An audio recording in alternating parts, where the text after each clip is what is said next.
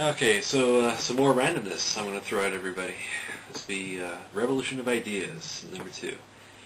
You know, and I should probably explain like what I mean by love your fellow man.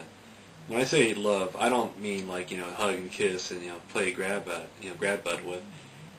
What I mean by love is that they're in even like the philosophical and even the religious sense. There's like three states. There's neutrality, love, and hate.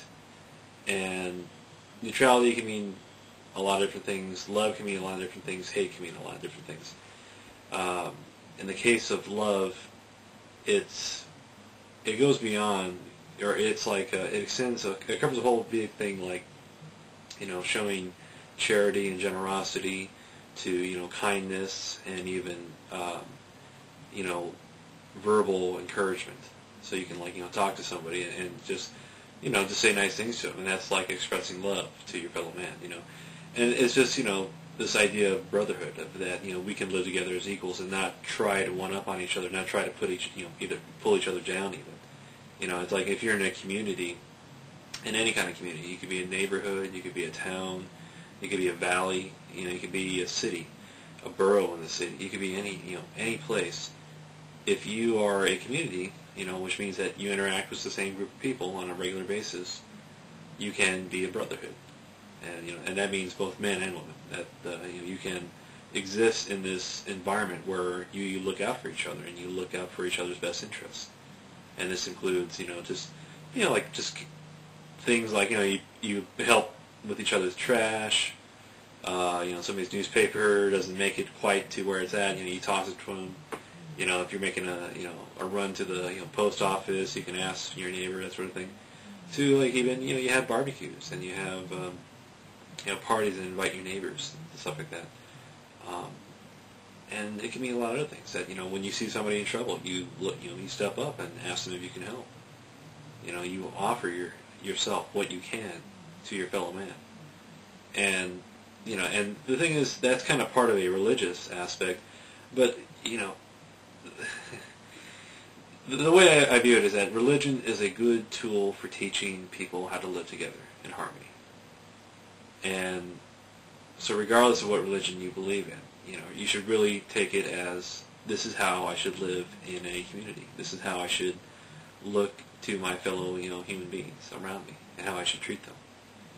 And, really that's just the core you should take from it. You shouldn't let religious fanaticism overwhelm you, and you should not even allow it to be encouraged. Because how can we have so many religions and how can they all be right? So why not just have everybody be right?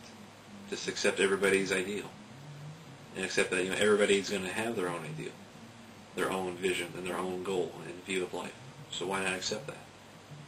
And on top of that, why not add love to the equation? Why not, don't think about, or don't see like the bum on the street and, how can we bug this guy? How can we, get a cheap laugh off of like pushing over a shopping cart or throwing things? I don't think about like, well, what is this, why is this guy a bum? Is this guy crazy? Is the guy got problems?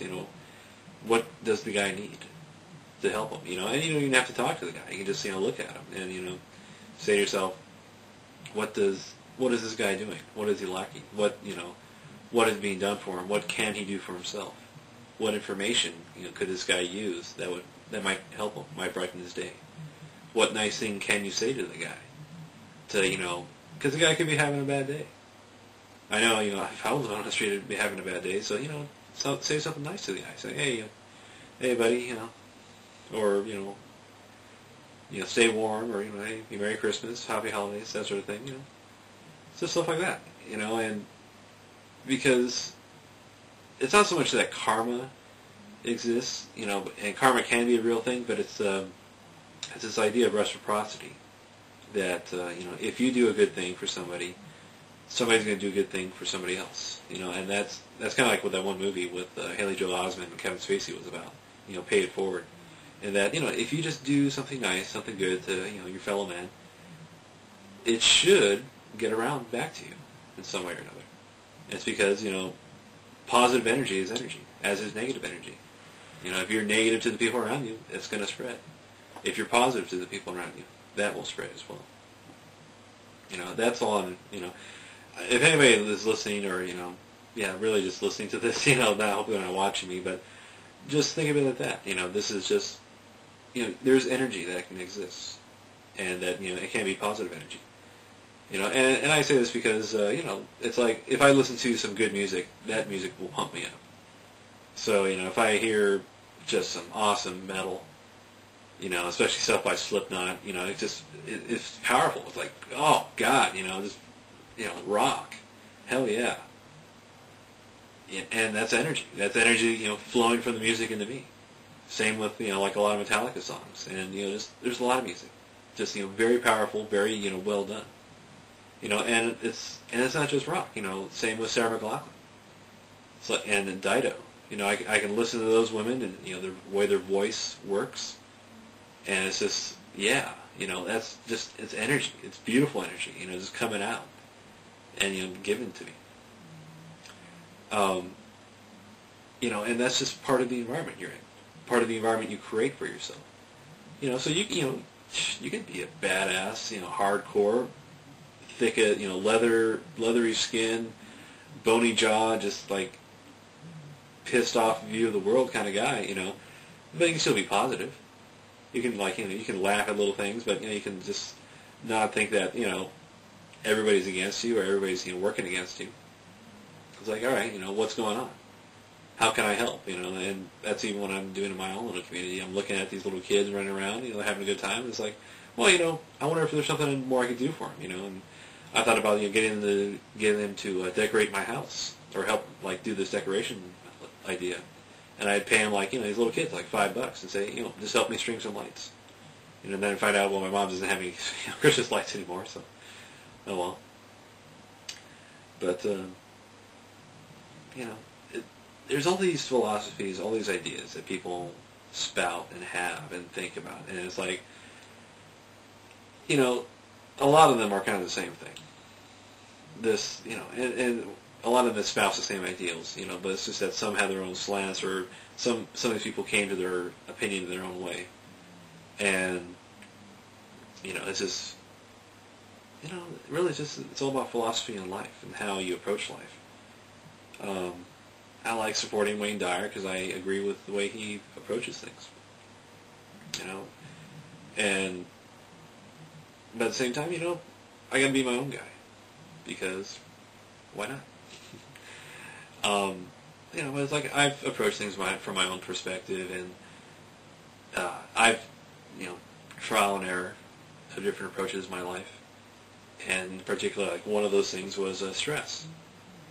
You know, because I'm a writer, because I'm always, you know, fascinated by, like, you know, what goes into writing, how do you craft a character, what makes a person, you know, important or special, and it's like, it seems that in a lot of cases, you know, what you need to craft a hero, to craft somebody, you know, to change a person from one thing to another thing, you need stress. You have to put them in a stressful situation, which could be anything, like, you know, loss of a family member, to, you know, they're kicked out of their family home, to even, like, you know, oh, first girlfriend left them, to, like, you know, anything, you know, like the horrors of war. So any kind of stress, and it's going to change people. And and the thing is that it has, like, a back up in psychology, that, you know, the stress in your environment, the stress you face and feel and overcome, it's going to affect you. You know, and we have a lot of examples of how, like, really horrible, bad, stressful situations, like, especially, you know, people who have, you know, they've suffered a lot in terms of, you know, like, just family problems or illness. You know, how do they come out of those things? Glowing people, giving people. They're thankful for everything. They're thankful for every day they live. You know, and why? What happened to them? Well, they fell on some bad luck and then came out of that and had some good luck. And, you know, old story of Job. You know, like, you could be living well and just horrible things can happen to you. You know, but it's like, it's just the luck of the, you know, just the way things go. And, you know, for myself, I feel like, you know, sometimes, you know, if there is a divine being out there, you know, I must have done something bad, because, you know, every once in a while I was like, oh man, just grind and grind and grind.